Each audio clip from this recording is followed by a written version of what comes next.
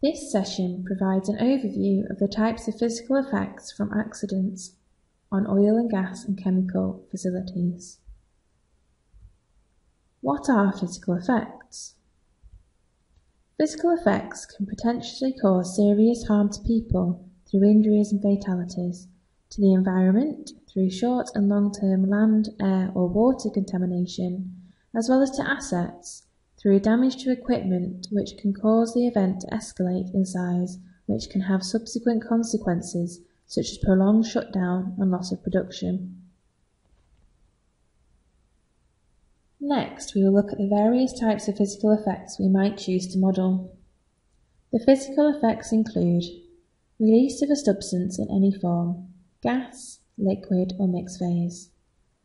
The substance can be either flammable, toxic or both. One of the most complex releases is probably the liquid or mixed phase, as part of the release may vaporize almost immediately. However, part may remain as a liquid. Hence the release, jet or stream will directly feed into a pool on the ground.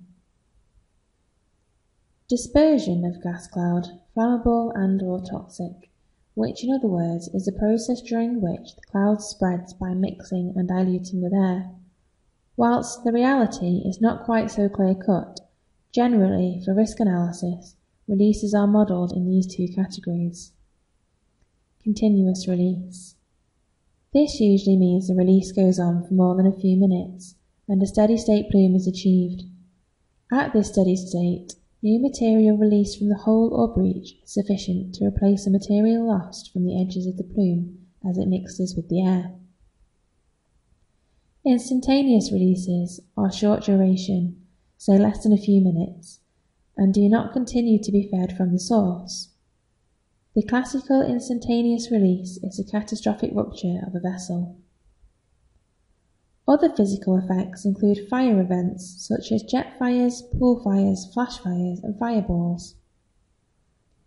A continuous leak from a pressurized vessel or pipe would produce a high momentum jet, which if immediately ignited would burn as a jet fire.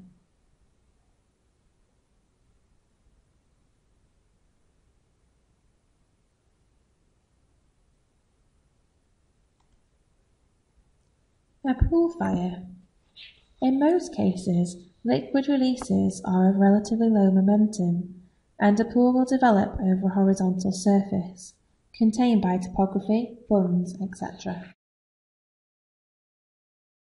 Ignition of the vapour evaporating from the pool will result in a pool fire as shown in this photo. A flash fire, which is also known as a cloud fire, is a short-lived fire caused by ignition of a mixture of air and flammable gas or liquid. This video shows a release of flammable gas, the white vapour, which disperses and mixes with air until it reaches one of the surrounding ignition sources.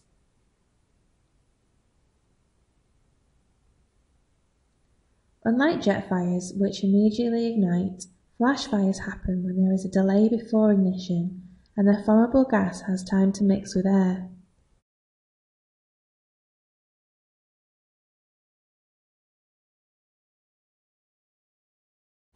In uncongested and unconfined areas, the overpressure effects of delayed ignition are usually negligible.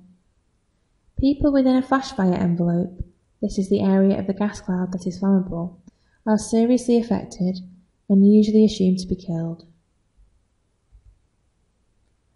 Boiling liquid expanding vapour explosions, or BLEVEs, are a violent explosion event caused by the catastrophic rupture of a vessel containing a pressurized liquid above its boiling point. BLEVEs occur when such a vessel is impinged by a flame for long enough to cause the vessel wall to fail. The physical effects from a BLEVE can include overpressure caused by the rapid gas expansion and sections of the ruptured vessel forming missiles. However, the most significant consequences are those of thermal radiation from the resulting fireball, which is initially on the ground but immediately rises. This video shows a real-life BLEVE.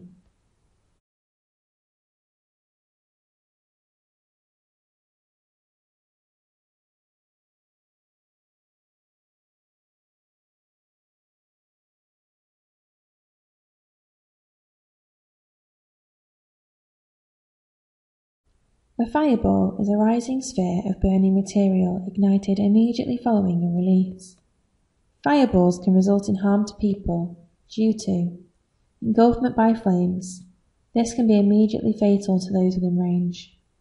Harm can also occur from thermal radiation.